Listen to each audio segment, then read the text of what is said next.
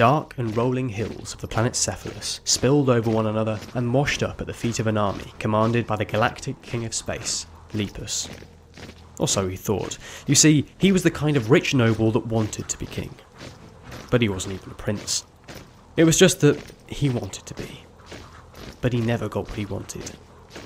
Lepus had took the long fall down the stairs of a god complex. But now, he marches his army of bandits across the galaxy to terrorise and marauder planet after planet, plundering and conquering everywhere he goes, enslaving race after race. His empire is enough to rival a king, and thus he came to meet the Lord of Time himself, the last remaining, part cyborg, part Time Lord, the Doctor, an old acquaintance.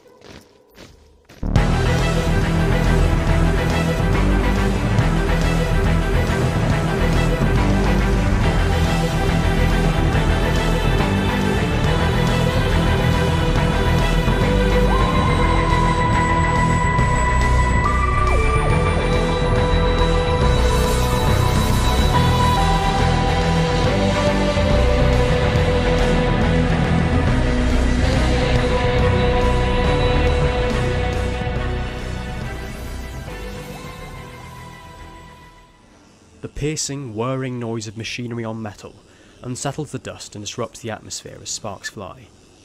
The glow of orange illuminates and reflects off the glass holes for eyes in the visor. In a break from the heavy-duty work, the clink of metal spurs chimes as the soldier walks into the room. Talking in a robotic, gravelly voice, he announces, "Sir, you are needed at the fort entrance. There are visitors on Beastback at the perimeter line." Metal creaks as the working cyborg sits up to attention. He lifts the visor to reveal a half-and-half face, with a robotic eye glowing red, while smoke pulses out of a hidden pipe round the back of his head. On his human side, a weathered, battered face looks up, sweating profusely, and his curly brown hair settles and comes to rest, having been ruffled by the visor. He carries a heavy fur cloak on his back. The Doctor stands to meet his soldier, cyborg to cyborg. "I'll be right behind you," assures the Doctor. "Sir," replies the soldier in militaristic fashion. The soldier swiftly turns and marches out of the room, with the clinking of his metal spurs following him out as the haunting noise echoes around the stone-walled castle chamber. Flanked by cyborg guards, draped in armour and taking care of guns ready to fire in their hands, the Doctor approaches, carrying his heavy metal boots and flattening purple grass clad with dew. He has just crossed the moat, which now finds itself occupied by the Doctor's army. Taking up all available space, thousands of soldiers stand in formation. This is a challenge. The fort of the Doctor has been approached, and it should not be breached. "Who do I have the pleasure of speaking to?" asks the Doctor, in sarcastic tones. Lepus stares back. The captain of his band of pirates, assembled in their own army stance, almost ready for war. Lepus is decorated with a cape, which descends all the way to the ground and trails behind him like a dress. He is a man of possessions. He is the kind of leader who would walk down an aisle formed by his army like a bride, and get married to his glory at the end by slaying his opposition. "You do not remember me?" asks Lepus. "You mustn't have been much good if I don't remember you," challenges the Doctor. "Well, let's cut straight to it then. I'm Lepus." "Hello," announces the Marauder, who sarcastically extends his hand for the Doctor to shake. "Nice to meet you, Lepus. I'm the Doctor, and I have no interest in whatever business you've come here on, so I'd like you to clear off and never bother me again. Does that sound like terms we can agree on?" "Well, you see, I had other ideas. I'm here to apprehend your fort and the planet you stand on as a whole. How does that sound?" asks Lepus. "Are you challenging me to a fight?" asks the Doctor. "That's basically what I'm getting at, yes," replies the sarcastic, antagonizing Lepus. "Sir?" pipes up a bodyguard. "Since when has it been your grounds to talk?" replies the Doctor, angrily. Of course. My apologies, sir," offers back the bodyguard. "Now then, if your role is to fight, surely it is only right for me to offer to defend," says the Doctor. That's the way a fight goes, Doctor, spits back Lepus. You and your puny army have no grounds for being here. If it is slaves you want, then you have very much come to the wrong place. I'll bring the fight to you. Prepare your rebellion, and I'll prepare your annihilation, warns the Doctor. I'll be waiting, teases Lepus. The Doctor marches like a general through the long, straight and narrow corridors of his castle fortress. You do know what you're doing here, sir? Asks a bodyguard. If I didn't, then we would all be screwed, wouldn't we? They turned up on your doorstep asking for war, and you're just going to give it to them like that? Asks the bodyguard. I will not be bullied into handing over a planet, soldier. This will not be a war, it will merely be sport, explains the Doctor. Fair enough, sir, replies a soldier, having to hold back from arguing with his superior. Now, man the boundaries, load your weapons, and prepare for battle. Summon your comrades, and like I said, prepare, orders the Doctor. Sir, replies the soldier. And with that, the Doctor is alone, weary and concerned. He takes a heavy breath and leans on the back wall. It is dark. The red glow of his eye is the only thing to illuminate the corridor. He sighs, he thinks, and he retreats into his chambers.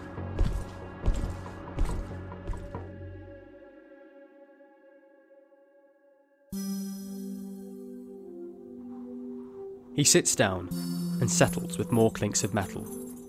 The cyborg reaches to his right and picks up his crown. He stares into it as it gleams. It hands back a reflection of the Doctor, who felt he could finally see himself for what he was. He didn't see fire and war. He didn't see his army spearheaded by himself. He saw nobility. He saw himself wearing a mane of pride. He saw himself as a destabilizer of cyber warships and Dalek motherships. He saw himself for who he was, a Time Lord. Except, it wasn't quite there. Not on the surface. Instead, he was staring at a war chief, a war Mongol, wrapped up in reputation and choked by pressure. Suffocated by the wrong kind of pride, and bearing his casualties on his armour-like cybernetic outer shell. And he stared back. Shamefully, deep inside, he stared back at himself. And he reaffirmed he couldn't just lay down and be bullied to have his planets that he rightfully owned apprehended at the drop of a hat. But that was his overriding self, and he knew it. Both knew it. The Doctor and his reflection. In a standoff against each other, not where either wanted to be, each telling each other different things. But that overriding self always returned. It always came back. If it had ever left. That overriding sense of pride. The wrong kind of pride. Pride of reputation. And upholding that reputation. He sat in his own chambers as king of his castle. His fortress, which isn't a daycare for overzealous brutal warlords who wanted to increase their property portfolio and slave empire. His fortress was named that way for a reason. His fortress was there to be defended. The reflection leaves. It had done its part now, and the crown is dropped with a clang onto the table beside him. The Doctor stands to his feet, in all his finery. He drops his fur-cladded cloak to the ground, kicking up dust. He walks over to his weaponry, picking up a gun of his choice from a glass cabinet, like an old Earth human arming himself with a cutlass from a mantelpiece. And the Doctor marches out to lead his army into war. Heavy metal boots stomp like thunderclaps over the rotten wood moat, almost buckling under the pressure. At the front, leading the charge, the Doctor. Well, you wanted war, I take up your offer. We fight to the death. I don't want prisoners. The winner takes all, the fort and the planet, announces the Doctor. For the fort, comes the reply from Lepus. And for the planet, continues the Doctor. a war cry, and shouts of charge as both armies proceed into battle. Lepus and his ragtag bunch of fighters ride upon the backs of beasts from far-off lands, as the Doctor's cyborg army advances on foot. And the rasping fire of bullets begins. Like out of a video game. Right out of the gate, bang, bang, bang, bang. Fighters fall, soldiers wounded. Beasts crash into the ground, fighting turns almost physical as guns go flying, firing bullets out of control. Anyone could get hit at any moment, as yet more guns fire crystalline bullets into the opposition, piercing enemy lines, breaking up formation. All out war. Chance of death? High. Very high. Mortality rate? Rising. Rapidly, scarily. It begins to rain. Bullets sprinkling out of the sky. A heavy downpour of fear and floods of life lost. A cloud of onrushing cyborgs swarms a squadron of Lepus's men, who send bullets firing out of their rifles to answer the oncoming fire. Another squadron burns as improvised devices fly through the air, breaking through the line of gunfire defence. The butt of a rifle knocks one fighter out to the right. The same gun takes a man out behind with another bullet. The cyborg falls from his own men's answering bullets reaching down. No one is safe. Another squadron of noble, experienced, determined fighters, Lepus's men, are lined up like they're about to play football, but are charging into war, like they're running a race. Who can make it further than the fort before they were gunned down? Bang! One down. Bang! Bang! Another two. Bang! Bang! Bang! Bang! Flurry of fire as yet more fall. Bang! Bang! Bang! Bang! Nearly all gone. A frontrunner can be seen now, trying his hardest to keep shooting, keep riding his luck, keep fighting in this intense scrap. But the cyborgs don't stop. They continue to press, they continue to charge, and they continue to push as more soldiers continue to fall. But in pride, as well as bloodshed. Bang! Last man down. Won the race, but not the fort. Spontaneous, mixed with tactic. Relentless, never-ending gunfire, crashing in like a storm. Picking up anything in its path like a hurricane. Sweeping up anything it comes across like a tsunami. And all the cacophony though, the fighting continues. And it continues long into the night. The Doctor and his army are now behind enemy lines, but they are being closed in. Time ticks, counting down like a bomb, a countdown to destruction. Prepare for Doomsday. A heavy defeat is being assembled. The Doctor approaches his general, the human side of whose face is etched with fear. "General, have we a foothold?" asks the Doctor. "We have a foothold, but there is no saying we can hold it," replies the General. "How do you mean?" asks the Doctor, becoming more and more concerned. "It is concerning, sir. Not only do we have a heavy death toll, but we are being surrounded," explains the General. "We've breached enemy lines. Now let's finish them off," suggests the Doctor. "It doesn't exactly work like that, sir. Our men have been closed in and are being cut off. We'll be completely surrounded," explains the General. The Doctor fails to reply. He can't. He is frozen with fear. He is facing a heavy defeat, and he can't let this happen. "Sir, we went to war with over 50,000 men. Well, now we are left with little over half of that, and they're completely surrounded. This is annihilation. A doomsday event. We were asking for it, you know, sir," continues the General. But the Doctor is stuck where he is. Screams of soldiers in their final moments echo around his mind, and the screams continue to amplify. They continue to ramp up inside his headspace. But the Doctor sees faces, not just of his own men. He thinks of Lepus, those first words about recognition. The Doctor did recognise him. He knew it. "I recognised him," says the Doctor, as he struggles to come to terms with that. Like he'd taken a bullet as well, The sickening, jaunting feeling comes over him, like vertigo. "Sir, you recognise who?" asks the General. As the rumbles of war continue, muffled in the background, the Doctor attempts to regain his balance, swaying, going one way and then the other. He is sick, and he is scared. "Sir, are you all right?" asks the General, even doubting his own words. "I recognise him. He's an old friend. What are we doing?" asks the Doctor, believing that this was in fact mere sport. "Well, it's too late now," the General replies, sarcastically. "But this is sport. That's just what it is. This isn't war. We can't lose this. I hated him. I hated him," explains the Doctor. "Sir?" asks the General. "We've got to do something. I have got to do something," urges the Doctor. "Sir, with all due respect, leave this to me," says the General. "I don't know if I can do that," replies the Doctor.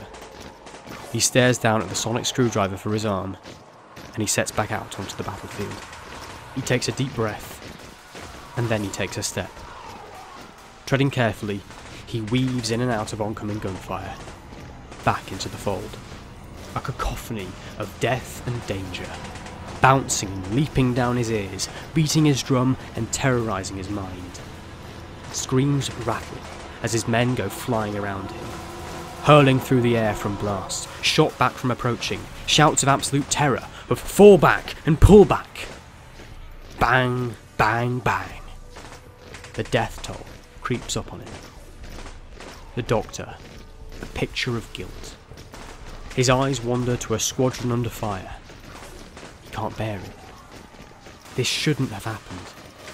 Sitting ducks, surrounded, cornered are his men. Valiant in their charge, helpless in their defence. Mortality rate, spiralling out of control. 20,000 men trapped.